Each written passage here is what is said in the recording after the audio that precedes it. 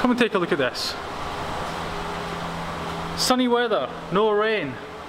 The last 2 videos I did in the new workshop, the rain was pouring down, and I just had to live with it. You had to live with it. And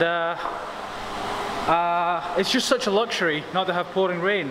Relatively quiet. We still got a pump going over there for the water jet cutter, but a lot better than it's been.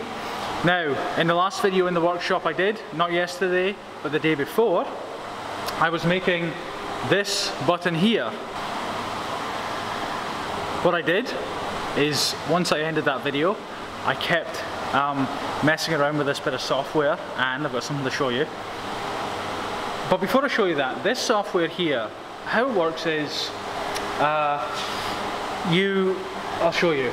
It's not a manual mill, so it's not just like turning wheels and things, but it's not full of CNC. You don't put in a 3D part and it creates this awesome contour thing.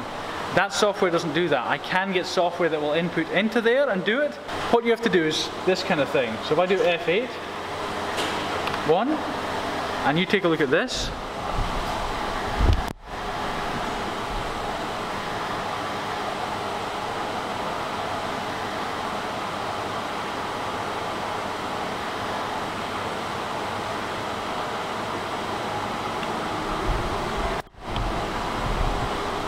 So you can see it does do kind of 3D stuff, but it's kind of very basic and that kind of thing. Take a look at this.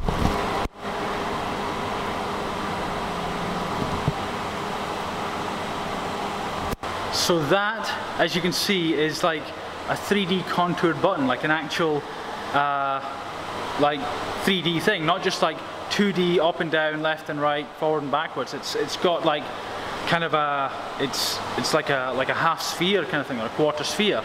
How I had to do that on this program is, I say, hey, mill down to here, and then mill up to there. And then I say, do that again, but 1 degree round.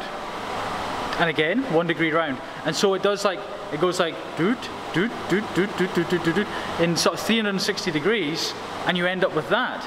Now, what I'm going to do now is I'm going to, that button's way too thick, so I'm going to skim it down to a flat again. So I'm going to skim off what I did there. I went 2 mil down, I'm going to skim off those 2 mil, make it flat. And I'm going to do it again because it was hugely inefficient. It went, like I milled down and it went up, and it came all the way back, slowed down, and then did it again. I want to try and find out, I want to try and find a more efficient way to do it. And I think I've got a way to do it, and hopefully you can sort of see what I'm explaining just now, because the way I've explained it might not make it clear, but once you see this, it should be clear for you.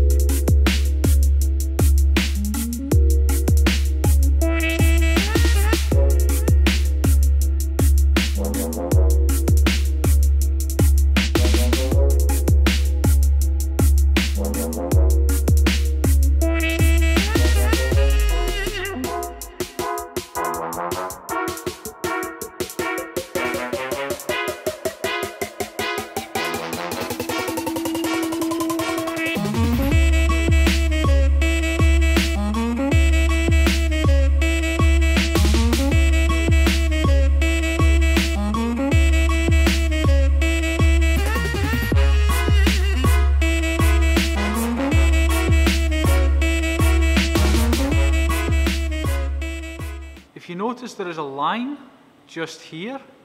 You see that? You see that line going all the way across? I think that's because I sort of plunged too deep initially, then went round, and you know, I should have done another pass just around that area. I'm not quite sure, but you know, it's certainly smooth. I speeded the filming up for you there, but you can see there's just almost no machining lines, really smooth. The button is going to be a little bit thick, but I think that's okay. And this is the other side. So I made that square just to clamp it in the vise.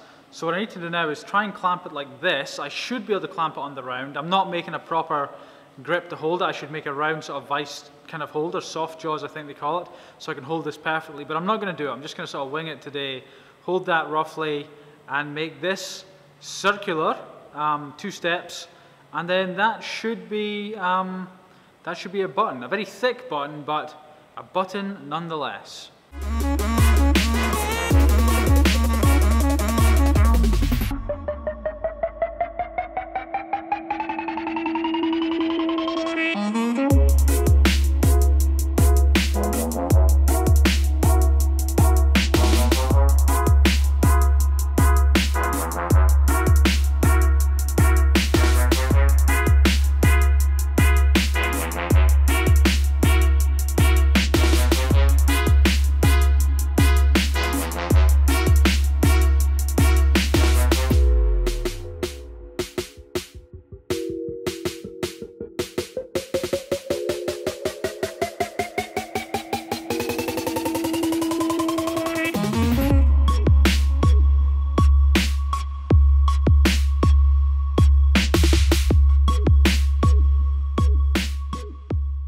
I'm just going to answer a YouTube question or two from the comments.